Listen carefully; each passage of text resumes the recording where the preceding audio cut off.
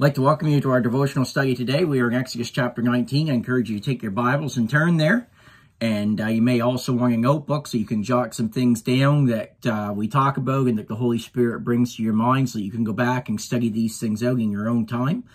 As we've been looking at Exodus chapter 19, we see that Israel is encamped at the Mount for 11 months here at the Mount of God. And we see the promise of the covenant in the first 9 verses. We have dealt with that. Now, as we come into verse 10 today, we see the preparation for entering into the covenant. And it says in Exodus chapter 19 and in verse 10, "And the Lord said unto Moses, Go unto the people and sanctify them today and tomorrow, and let them wash their clothes. And be ready against the third day, for the third day the Lord will come down in the sight of all the people upon Mount Sinai. And thou shalt set bounds unto the people round about, saying, Take heed to yourselves that ye go not up into the mount, or touch the border of it. Whosoever touches the mount shall surely be put to death. There shall not be an hand touch it, but he shall surely be stoned or shot through. Whether it be a beast or man, it shall not live. When the trumpet soundeth long, they shall come up to the mount. And Moses went down from the mount unto the people, and sanctified the people, and they washed their clothes. And he said unto the people, Be ready against the third day, come not at your wives."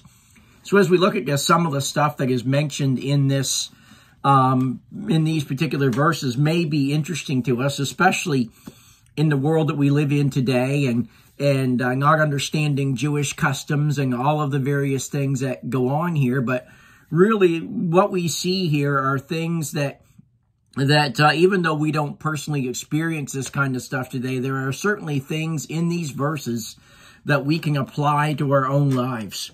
What we see here is we see the people preparing to meet with God, preparing to enter into this covenant that God is about to make with the nation of Israel. And as we look at this, friends, we're reminded of the importance of preparation of meeting with God. And Christian, let me ask you today, how often do you actually spend time in prayer, preparing your heart for the worship of God, preparing your heart for what it is that God wants to say to you before you actually go to the house of God on the Lord's Day? You know, it's really important that we take time to prepare ourselves to meet with God. And you may say, well, we meet with God every day. I open up His Word, I read His Word, I spend time in prayer. And indeed, it is important that we be involved in that, having continually cleansing ourselves, that we might be able to walk in fellowship with God.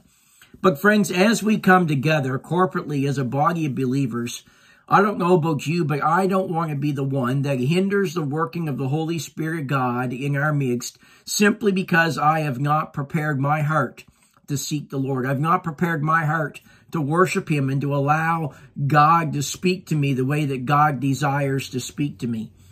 I don't want to be the one that holds up what God wants to do in our midst simply because there is sin in my life that I have not dealt with. So what we're seeing here as we come into these verses is we are seeing these people prepare to meet with God. And the first way that they prepare is by sanctification. And we see that in verses 10 and 11. And that word sanctification simply means set apart. And it has, as children of God, it has a negative connotation, if I can put it that way, and it has a positive connotation. The negative aspect of it is that as Christians, we are set apart from the world, from the flesh, from the devil. We are not to follow the lust of the flesh, the lust of the eyes, or the pride of life. And we're set apart from those things. And we're not to be involved in those things and fulfilling the lust of those things. But the positive side of that is not only are we set apart from the world and the things of the world, but we are set apart unto God. We are set apart unto the service of God and to do what it is that He wants us to do. We are set apart to be involved in fellowshipping with Him and walking with Him, and what a blessing that is. So we see that they, first of all, prepare themselves to meet God by sanctification. And that idea of sanctification involves cleansing. It involves coming to the place that we come before God and we make sure that we're clean and that we're cleansed of anything that is hindering us in our relationship with God. And we see that in verse 10 where it says, "And the Lord said unto Moses, Go unto the people and sanctify them today and tomorrow, and let them wash their clothes. So that idea of sanctify means to set apart, to make holy.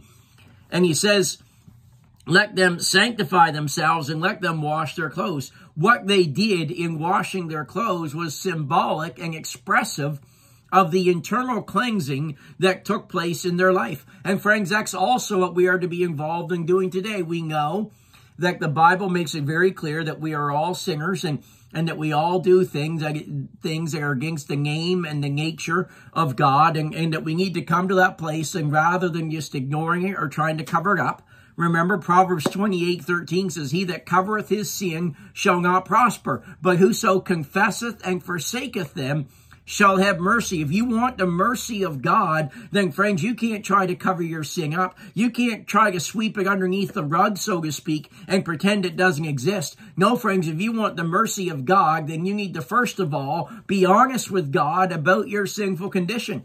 And when we confess and forsake our sin, we'll have mercy.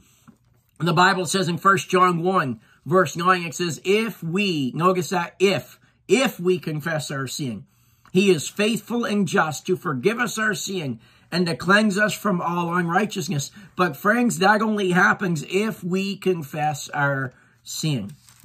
In 2 Corinthians chapter 7, as we think about this idea of cleansing, so that we're set apart unto God, in 2 Corinthians 7 and verse 1, it says, having therefore these promises, dearly beloved, let us cleanse ourselves from all filthiness of the flesh and spirit, perfecting holiness in the sight of God. So friends, once again, we're reminded of the importance of if we're going to walk in fellowship with God, we must cleanse ourselves of all filthiness of the flesh and spirit and perfect holiness in the sight of God.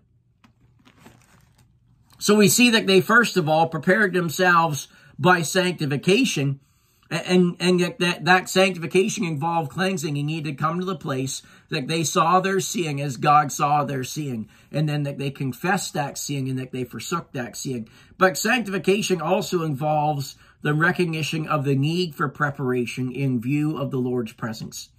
Friends, sanctification reminds us that God is holy and that we are not, that we are sinful creatures. And in and of ourselves, we have no righteousness. But yet at the same time, friends, when we are coming into the presence of God, we must prepare ourselves.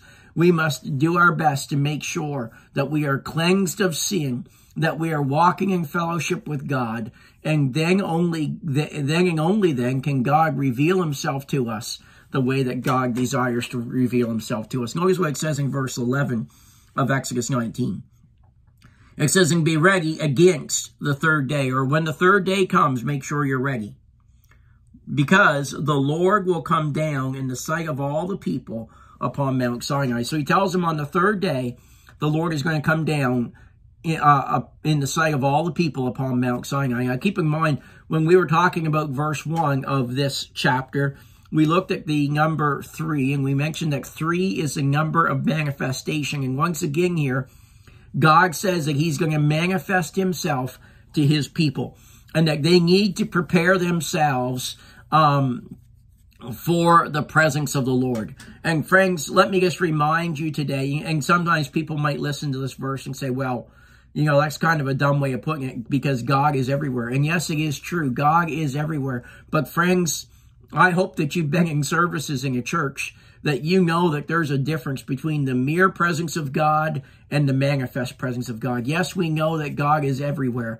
But friends, there are times when his people are pure, when we're walking in fellowship with him, when we're seeking to do what it is that God wants us to do, he manifests his presence in a very real way, and God shows up in a powerful way in a meeting or in a set of revival meetings, things of that nature.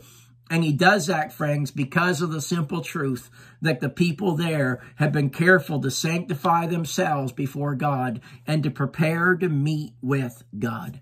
Friend, let me encourage you. As you go to the Lord's house to worship, take some extra time to make sure that there's nothing between your soul and the Savior. Yes, that's important every day as we come into His Word and as we walk in fellowship with Him. But it's also important to take some extra time any day that we're going to the house of God to make sure that we're clean, that there's nothing in my life that would hinder the manifest presence of God in the service. Have a great day.